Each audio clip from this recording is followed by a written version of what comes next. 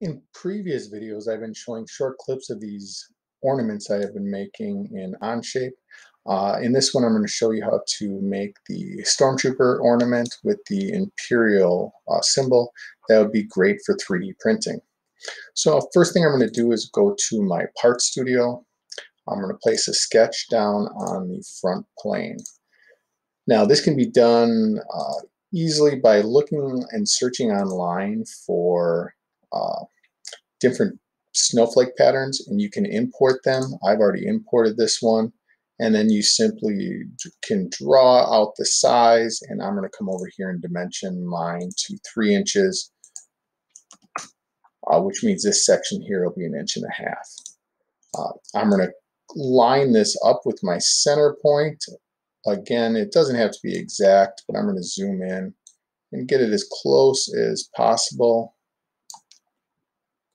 And to set this up, I'm going to come and do some construction lines. So I'm going to do my line tool, clicking on my construction line.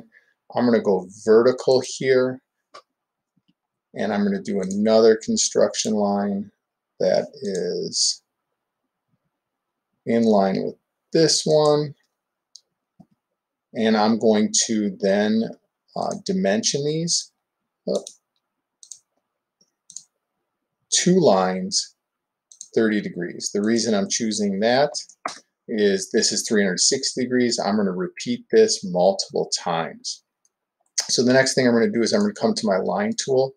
And what I want to do is, starting off on my construction lines, making sure I start my design there, I'm going to trace. And again, I ended up on my next construction line.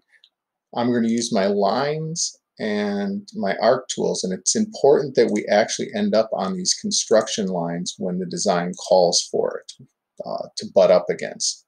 So if you're in school or doing crafts, you would actually be doing this. You can see there I didn't quite line up, so I'm going to go back on that. I'm going to make sure I go all the way there. You'd be doing this that you'd cut it out with scissors and you'd be drawing this pattern on once.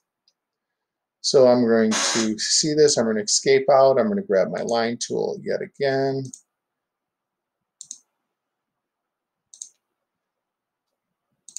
You don't need to use a pre-existing pattern. What I'm going to show you is a mirror technique and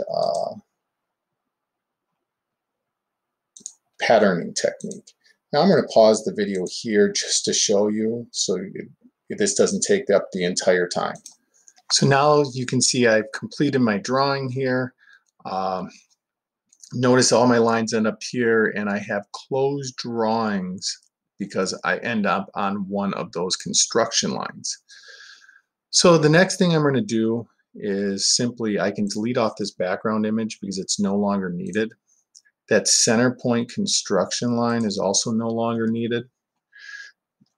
I'm going to come up here to my mirror tool. I'm going to select my center line, and I'm just going to highlight all my lines here. And it's going to mirror that sketch. Now I can come up here to my circular pattern tool. I'm going to select again, making sure I'm highlighting everything. The default is 3, but I can then change this.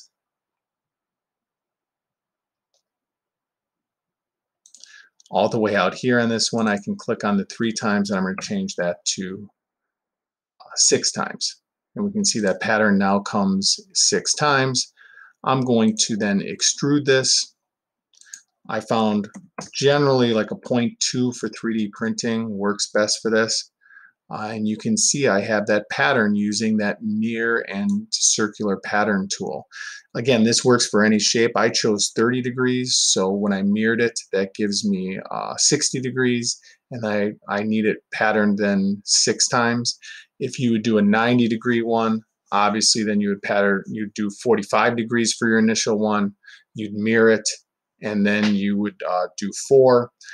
So it all really depends on that snowflake design that you're trying to accomplish. Feel free to choose your own pattern or look for one online and import it as an image to help you trace along.